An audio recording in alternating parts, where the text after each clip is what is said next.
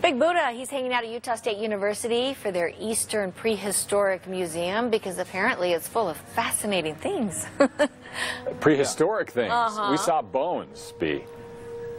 Well, you know, like I said earlier, we actually came to Price because they're celebrating and starting their international days, right? But it's kind of taken on a don't sleep on Price tour, meaning there's a lot of really fascinating and cool things. You just got to give it a chance, go out, do some research. Now where we're at the Prehistoric Museum, it is a breathing, living museum where paleontologists are doing actual work. These are actual fossils and bones that they're working on. So we thought we'd stop in. You got to stop in here if you're in Price. Let's check in with Katie over here, who's working on this. I want to see if your powers of perception, how strong they are, Danicari. What do you think Katie is working on right now? Just looking at that, what do you think it is? That is a souffle. No, it looks like one of those, yeah, souffle. It's about to crumble over right now. Yeah, I thought it was maybe a vinegar and soda volcano. Oh, it could be a volcano. Vinegar and soda volcano. Is that what you're working on, Katie? No, not this time. That was yesterday. Yeah, she's working on new projects. Okay, first off, how new is this and what is it?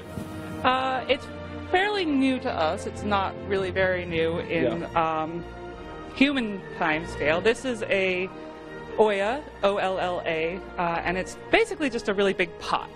It's upside down at the moment, so the rim is hidden. This would have been the base.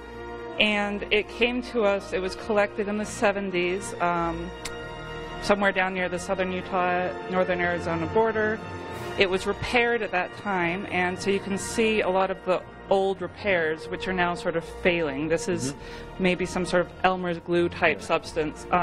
Which Elmer's glue is only good for construction paper.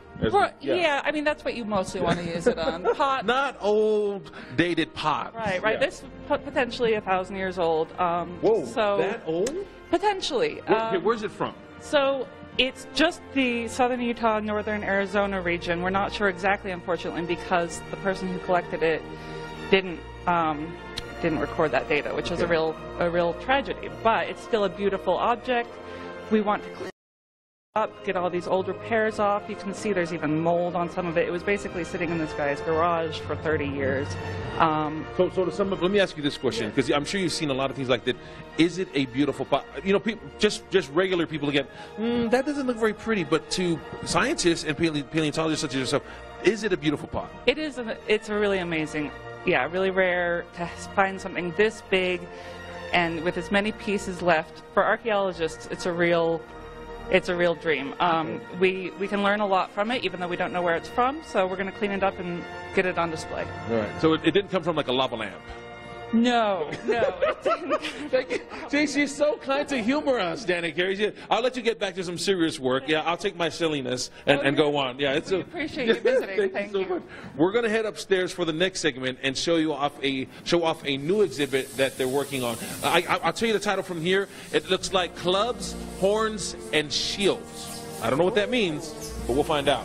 And then that might even be the wrong exhibit. I might be telling you false doctrine right now. Yeah. We don't know. You got to prove it. Can we trust you? Fake news. Thank you, Dan. See you, B.